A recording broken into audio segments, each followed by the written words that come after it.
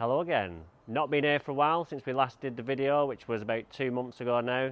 The lawn's come on a treat, as you can see. We had a few issues with some dog urine stains and some other bits and pieces, but we've got all those sorted. And today we're going to give it a cut, and then we're going to plant the non-stop begonias for the season ahead.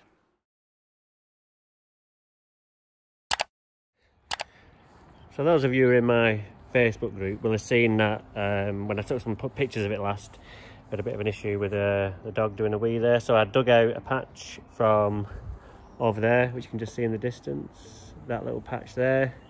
So we cut that out and we stuck it in there, a bit of seed, and that's coming through. I did that about 10 days ago, so you can see up close, really nice and thick. The other issue we had was that just here about 4 years ago, it just went a funny colour overnight and I just couldn't get to the bottom of it, and we thought that had started again, so we give it a feed, and I think in the end it was just a little bit of speckled in from where the spreader wasn't working very well, because it was a bit damp and the feed got stuck and it wasn't flinging it out as good as it should. So we sorted that out, give it another feed, and it seems to have sorted it out. So I'll just show you the patch over here where I seeded.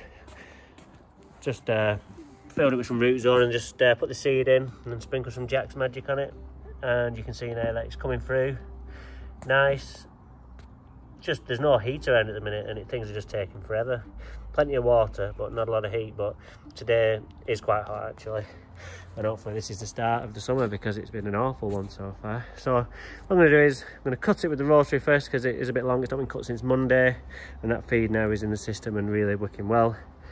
And then we'll go over it with a cylinder and see how it looks, and then we're going to get on with planting the non-stops like we did last year all the way along there. So I'm looking forward to this one, so let's get it done.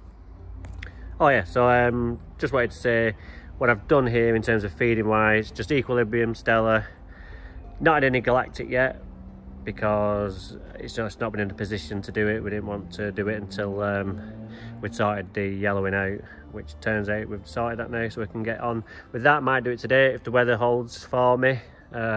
Wind keeps picking up and then dropping. With it being an iron-based product, you really want to be doing that on a still day, because if it blows onto the paths, and with it being hot now, it dries before you actually notice it, then it's going to leave a big orange stain on your patio, and it won't go down too well here because it's a grey colour, so we'll get caught out. So always bear that in mind when spraying iron. Just be careful and do it on a still day.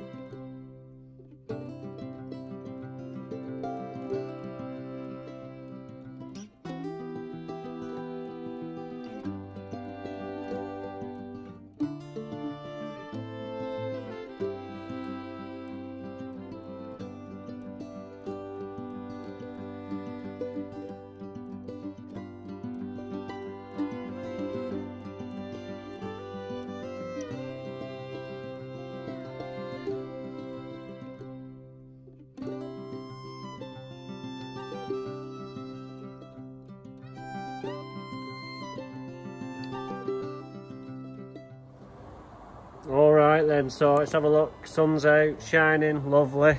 Oh, it's just gone in, and I was just about to sing oops I did again, so we'll have to wait till next time for that. Look at that, lovely and thick, but not too thick. We don't want too thick. Very lush. What happened was the other issue that I had, other than the speckled in, was once I'd done the renovations at the beginning of April, I didn't cut it for a couple of weeks because it was cold and the feed hadn't kicked in. In fact, I don't even think I'd fed it. And we noticed there was a heck of a lot of annual meadow grass, like loads. So over 3 sessions, on my hands and knees, digging it out, filled 3 flexi tubfuls worth of annual meadow grass. So the lawn looked like it had been attacked by pigeons and whatever else. So we had to fill those in and wait for those to come through as well before we fed. So the lawn didn't take off wouldn't leave those seeds behind, which is most important. So over here, even in the shade, a little bit damp because of all the rain we've had, but hopefully now a few days of some nice weather. Tomorrow's supposed to be really hot, as I think I said earlier. and we'll be on to something then. But not morning at all when you look at that, eh? What do you reckon? Lovely jubbly. Show over here so it looks.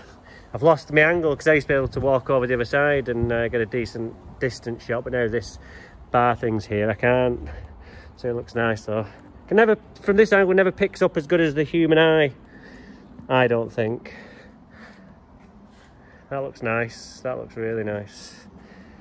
So again, so you can mow over seed, don't worry about that. I think it's had a mushroom or maybe a snail. But yeah, look at that. This is why we do it for days like this. Oh yes. Oops, I did it again. Oh yes. So over the next few weeks, what we'll do is we've got a bit of a gig on here at the end of June, like a prom party. So we've got to get some Galactic on for that. Get the bedding in today, so that'll be nice and big by the time that comes around. So that's like in the diary, so that's what we're aiming towards. Might have to trim that hedge up a little bit. Howard will probably do that.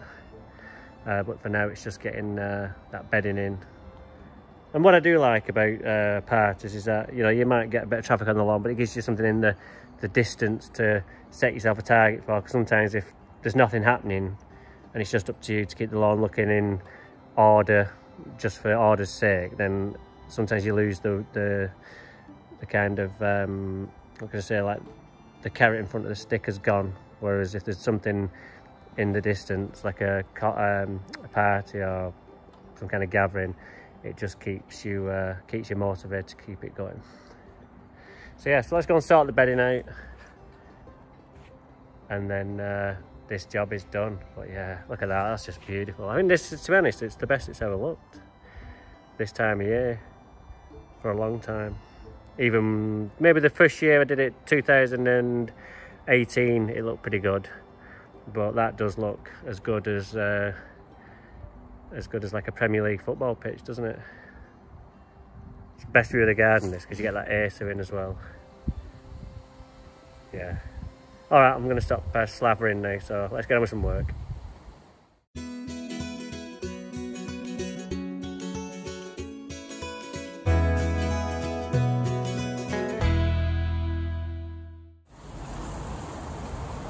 So I'm just now watering in these non-stops. Give them a good sort now. These last year in this area didn't do too well, I'm not sure why, whether it's because it didn't get the sun or if they didn't get enough water. But either way, we'll give them a bit more water to get to start. It'll soon dry out. The good thing about non-stops is that the slugs don't like them, so you don't have to put any slug pellets down. The new slug pellets aren't very good anyway, they don't really work as good as the old ones. But some of them I think that's been taken off anyway, so we can't use those. As far as the lawn goes, we're going to be getting to that time now in a couple of weeks, because like nearly, you know, beginning of June, third of the way through June next week, and we're going to be looking to do some grooming on those next week, maybe this as well, just to get on top of that, to thicken it up. You don't want it thickening up too much, because that's where the disease sets in, especially when it's very wet like it has been, and then suddenly it's very warm, and that is perfect conditions for the likes of Fusarium and red thread, which I've already seen some of my jobs get. Not my best ones, just some of the ones where it's not that intensive, because I got it last year. I filmed a video last year actually on red thread. That just gets it no matter what you do, because as I said last year, in that mycelium on the top, the red stuff, that is everything in there that could make it last 7 years, so no wonder you get it.